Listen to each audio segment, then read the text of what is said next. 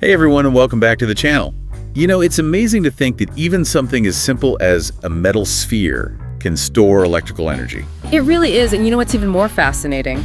This isn't just limited to small objects. Oh. Even planet Earth. Just think about that for a second. Even planet Earth exhibits capacitance. So it's like Earth is one giant... Exactly, like a giant ball that can hold electrical charge. That's mind-blowing. So today, let's break it all down.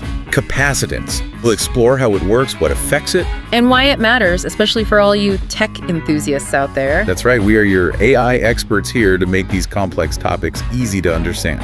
Absolutely. So first things first. Yeah. What is capacitance?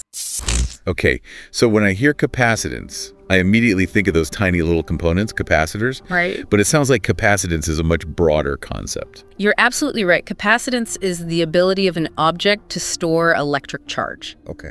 And it's measured in farads, named after the brilliant Michael Faraday. Nice. The more charge an object can hold at a given voltage, the higher its capacitance. All right, so voltage is like the electrical pressure. Yes. And charge is the amount of electricity itself. Exactly. Okay. Think of it like a water tank. Okay. The tank's size, that's like capacitance. Got it. The water pressure, that's like voltage. And the amount of water stored, well, that's the charge. So a bigger tank, more water at a given pressure. Right. Just like an object with higher capacitance. Yes. More charge at a given voltage. Exactly. That's a great analogy. It is. But how does this actually work? How does an object even store charge? Like, what's going on at the microscopic level? It all boils down to the interaction of electric charges. In a typical capacitor, you have two conductive plates, and they're separated by an insulator called a dielectric. So like two metal plates with some non-conductive material between them. Exactly. When you apply a voltage across these plates, electrons, which carry a negative charge, they accumulate on one plate, and this creates an electric field that influences the other plate, causing positive charges to gather there. So they're attracted to each other because they have opposite charges. Exactly. And since opposite charges attract, they basically hold each other in place. So the electrons aren't actually flowing through the dielectric.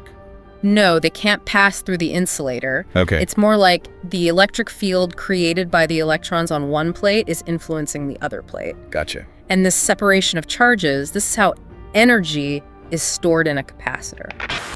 That makes sense. So it's this buildup of opposite charges held apart by that dielectric that gives the capacitor its ability to store energy. Precisely.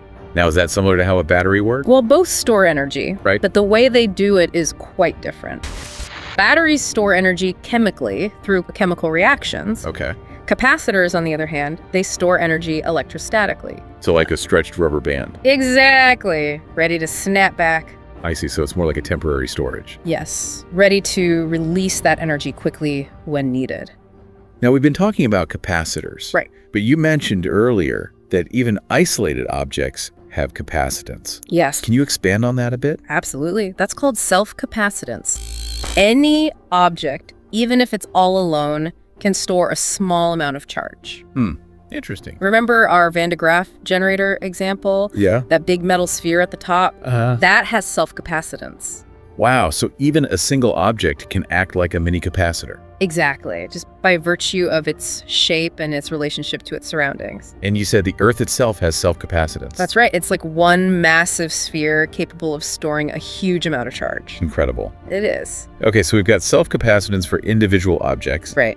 And then the capacitance we talked about with capacitor. Yes. The two-plate, is there a specific term for that? That's called mutual capacitance. It refers to the capacitance between two conductors, like the plates in a capacitor. Gotcha. And the distance between those plates, that plays a big role in determining the overall capacitance. So the closer the plates are, the higher the capacitance. You got it.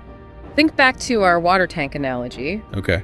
Two tanks with the same volume, but one has a wider base and shorter walls. Yeah. The other has a narrower base and taller walls. Which one would hold water under greater pressure? The one with the shorter walls, the water's more packed in. Exactly. Same principle applies to capacitors. Okay. Closer the plates, the stronger the electric field between them, and the higher the capacitance. Makes sense. And what about the size of the plates? Does that matter too? Absolutely. Larger plates, more surface area for charges to accumulate. So bigger plates, higher capacitance. It's just like having a bigger tank to store more water. Okay, So we've got plate size and distance. Right. Anything else that affects mutual capacitance? What about the material between the plates, the dielectric? That's a great question. The type of dielectric is super important. Different materials have different abilities to support electric fields. We call this property permittivity. Permittivity. And a dielectric with higher permittivity can actually increase the capacitance. So even with the same plate size and distance, changing the dielectric can change the capacitance. Exactly. That's why engineers have to carefully choose dielectric materials. Interesting. I'm really starting to appreciate just how sophisticated even a tiny component like a capacitor can be. They really are. And there's still so much more to uncover. I bet. But I think we should probably take a little break. Yeah, sounds good. When we come back, we'll dive into energy storage. Awesome. Welcome back. Before the break, we were talking about how capacitors store energy. Yes. Like tiny electrical springs. Exactly. And that stored energy is what makes capacitors so unique. How so? They can deliver these bursts of power way faster than a battery ever could. Remember that equation, W equals 1/2 CV squared. Well, that tells us how much energy a capacitor can store. Remind me what each of those letters stands for again? Sure, so W, that's the energy, C is the capacitance, and V is the voltage. Got it. So higher capacitance and voltage, more energy packed into that tiny component. So it's like, if you have a big capacitor, charge it up to a high voltage. You've got a ton of potential energy just waiting to be unleashed. Exactly. And this ability to store and rapidly release energy, that's what makes capacitors so useful in electronics. Like what? Think about a camera flash. You need that sudden burst of power to light up a scene. Right. A capacitor can deliver that way more efficiently than a battery could. So capacitors, great for those quick bursts of energy. Exactly. But what other cool things can they do? Well, capacitors are crucial in all sorts of circuits. Okay, like what? For example, filtering, smoothing out voltage fluctuations. To ensure a stable power supply to your devices? Oh, that's important. It is. So they're like tiny reservoirs, just smoothing out any bumps in the electrical flow. Great analogy. And they're also vital in timing circuits. Timing circuit. Yeah, controlling the precise timing of operations within a circuit. Wow, so they're really important for making sure everything runs smoothly. They are. And of course, their role in energy storage. Yes. Providing backup power. Right. Enabling devices to charge and discharge quickly. All thanks to capacitance. Wow. So capacitance isn't just this theoretical concept. No. It's actually what makes our electronics work. It's amazing to think about. It is. And as technology keeps advancing, understanding and controlling capacitance, it just becomes more and more critical. This has been super interesting. It has. But I have to admit, my brain is getting a little full. I hear you. We've covered so much. We have. Self-capacitance, mutual capacitance, energy storage. Right. Now I'm wondering, are there any downsides to capacitance? That's a great question. And it brings us to stray capacitance. It's basically unintended capacitance. Unintended? Yeah, it can happen between any two conductors that are close together. So like an unwanted guest at the capacitance party. You could say that. Imagine you've got two wires running close to each other in a circuit. Yeah. They can actually form a tiny, unintentional capacitor. Oh, wow. And at high frequencies, this stray capacitance can cause signals to leak between those circuits. Oh, that sounds bad.